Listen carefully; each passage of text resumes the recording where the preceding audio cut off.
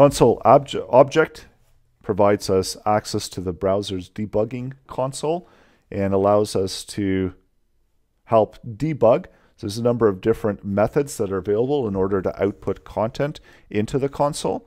So we're going to be covering those in this lesson. We're going to be looking at the console log, console error, console directory, info warn, how to set up tables, how to use time, and also how to group content together within the log. So these are some of the examples of what we're going to be covering in this lesson that's open here within the console. And these are some of the examples that we're going to be covering in this lesson, and this is all going to be done within the Chrome Developer Tools console. We've got JavaScript opened on the left-hand side within the editor, and on the right-hand side, we've got the HTML file opened within the browser. I'm using a Chrome browser and opened up the console. In order to open up console within a Chrome browser, you can go anywhere on the page and right-click and select Inspect. That will open up the editor window, and from there you can select within the tabs console, and I'll open it up wider. So there are tabs across the Inspect dashboard, and the second one in typically is going to be console. Another way to open up the console in Chrome is to go to the top right hand side within the Chrome browser, select the three dots, and then under the More Tools you can select Developer Tools, and that will also open the Developer Tools window. So once you've got that open, you're going to be able to use your JavaScript code in order to write into the console. So let's start out by creating a variable. We'll just set a value, and this can just say hello. So it'll be a string value that says hello. And most of you are probably already familiar with using the console object and then using the log method in order to log content out into the console.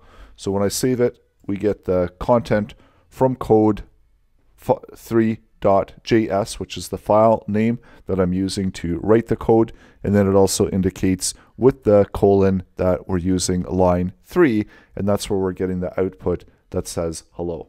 So within the console object, there are a number of other methods that are available besides log.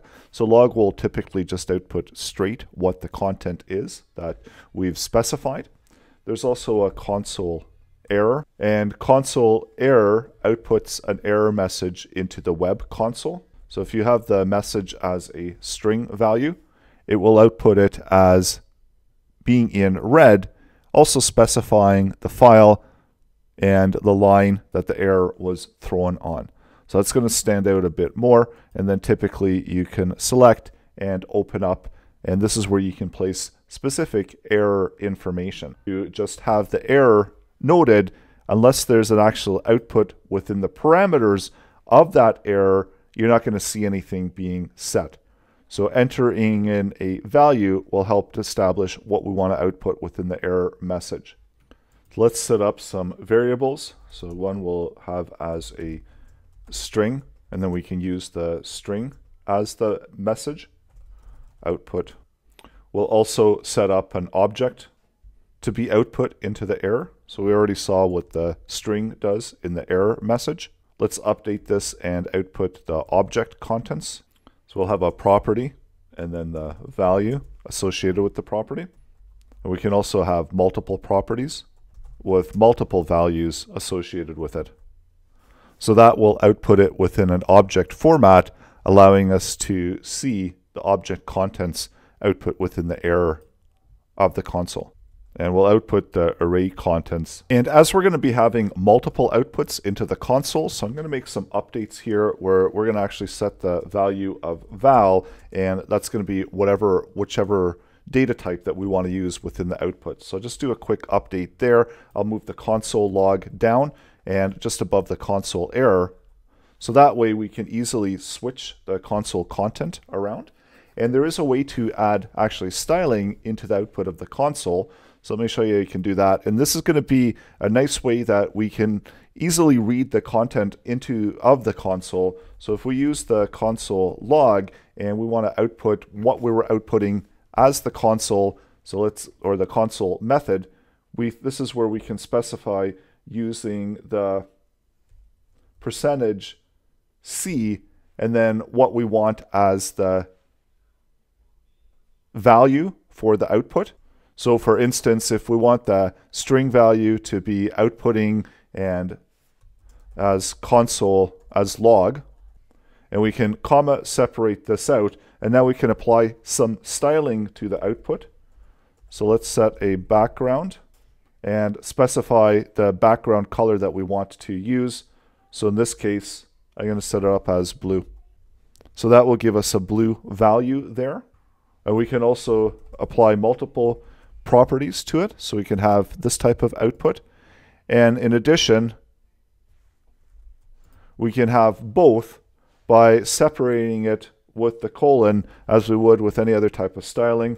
So we could have the background and the color being output into the console in this type of format. Let's create a function that can handle that. And first it will be using the method that we want to use. And then it will take the color that we want to use. So we can bring this into a function that will output the method. And I'm going to make a quick update to this in order to use the template literals. So those are the backticks. And this way we can specify the styling of the background color as well, in addition to the text. And we're going to just send that in using this function called logger. And then here we just need to specify the color value that we want for the background. So let's try that out. And so now we can see that we're outputting it as the log, and it's going to be specifying what we're outputting. So in this case, we want to specify that we're outputting error, and maybe we want to do that within red. And we can see that now we're outputting the error from the console. And here I'm just going to specify the console method. And that way we can see that console method log and then console method error, and we get a nice way that we can see the content being output. There's also outputting it. And I'm going to take the console and I'm going to separate it out as a separate window. So that way we can view the contents that's being output into the console in the larger window. So let's also select that, and we can run the method as well.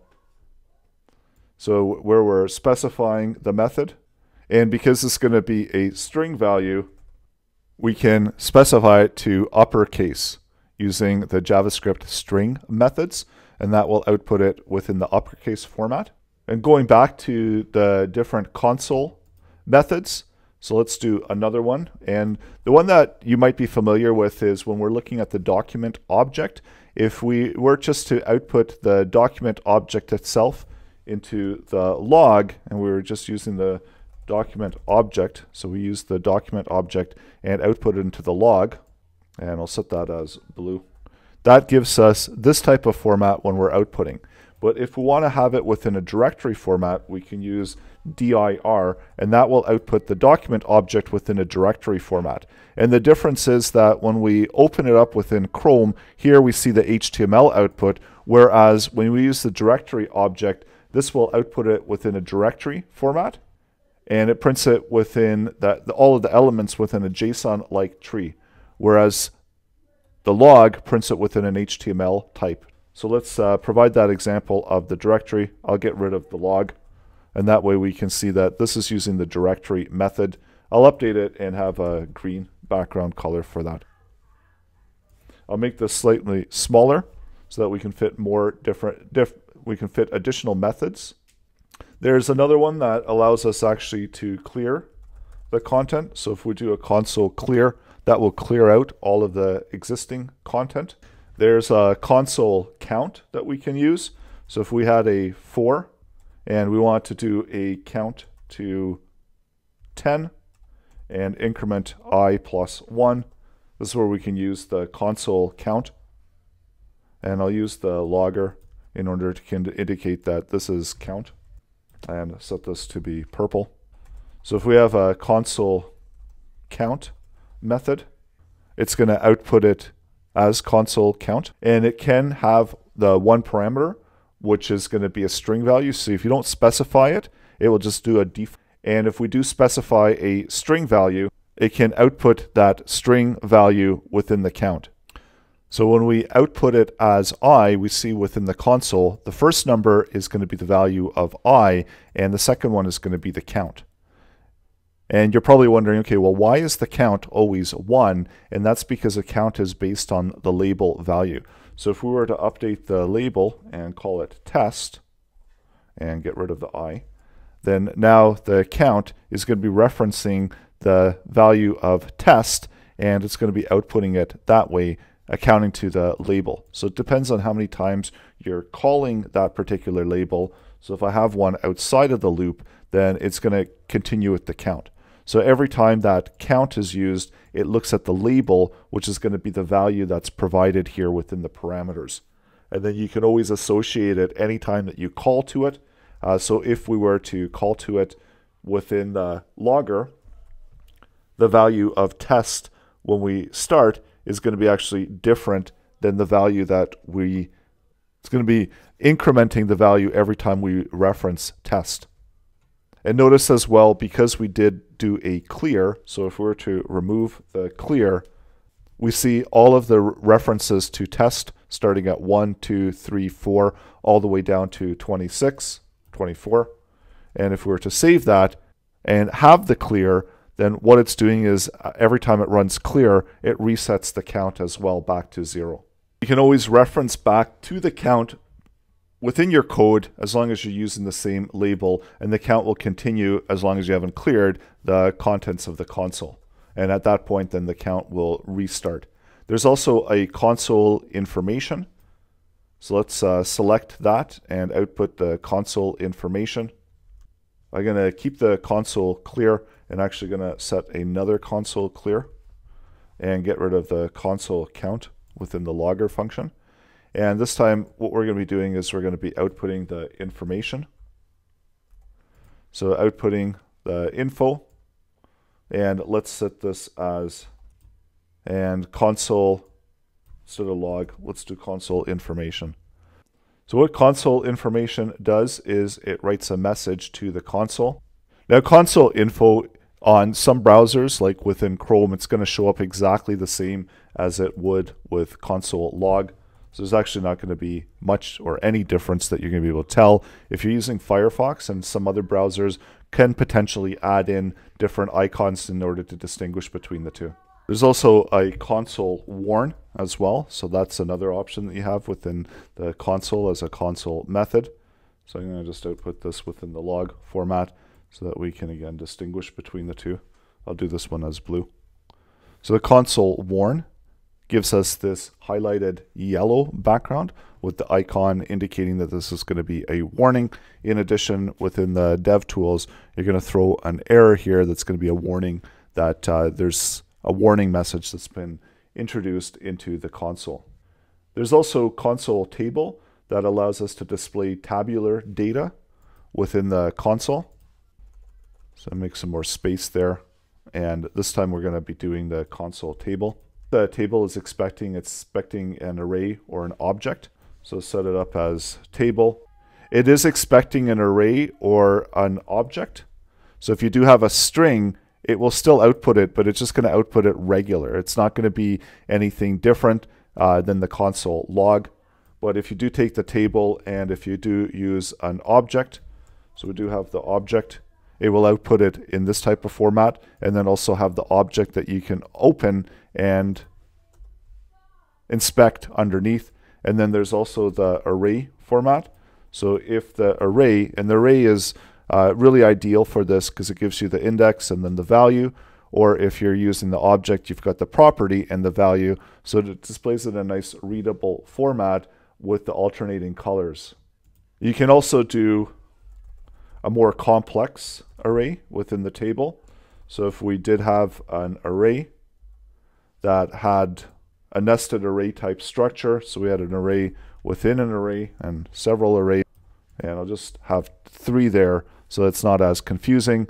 So with 3 different arrays, that's going to give us 3 rows of content, and each one of the rows of content is going to have the value at the top, and then the index value at the top for the column, and then the value of the property value just down here below. So it's going to associate it with the index and the property. So what happens if you add in an object into that? So you're going to get this type of structure because it's going to add the additional columns and then try to tabulate this in a readable format. So in this case, what happened here is that it had the two arrays, so they were matching with what it could use as columns for the headings of the columns, and then it attached the values accordingly. And for the properties of the object, they were different. So that's where it added in additional columns for those properties and then associated the values just underneath those. So it is a really nice feature that allows us to make more readable content in a table-like format when we're using arrays and objects. Clear. And we're going to set up a timer. So you don't need to have a label for console time. So you can just have a console time and it will just use the default whenever we want to end the time. And you need to have a console time and then also console end time end. And that will give you the default for the number of milliseconds that it took in order to run the code that's in between. So let's add in some code in between, setting a value of x, and we're going to loop through while x is less than 50,000, and then increment x by 1 so that we can spend a little bit more time on this. So there's also, we can set a label. So for instance, if we had test 1, and here we want to end test 1, we could attach a label to it. And that can potentially allow us to have multiple timers. So if we had one that was just time, and we did an end time, and then the test 1, we ended that one, that's going to give us the label for the time, and then the value in milliseconds that it took to run the code in between. There's also a group option where you can group content together within the output. So again, we'll do a console clear to clear out the existing contents of the console. And this is where we can use like a console group, where we can set a group. And if we don't use a label, this is just going to use the predefined label. So within the console group, it's going to group several console logs together. So if we have 2 and 3, and now let's close the group where we have the console group end. And because we didn't specify a label, it'll just use the default group. So that gives us this type of effect where we can open and close. And now let's remove out the console clears, and we'll go back to the function that we had initially, and we'll set up a console group, and the group will just be the logging group. And then here we're going to end the logging group. And so now it's captured everything within the group, so we can actually open and close the group. So all of it tracked into the group that we're outputting. So by grouping it, it gives us another way that we don't have to clear out the console messages, and we can track all of the logging within one grouping. So this has been an example of some of the things that you can do using the console object in JavaScript.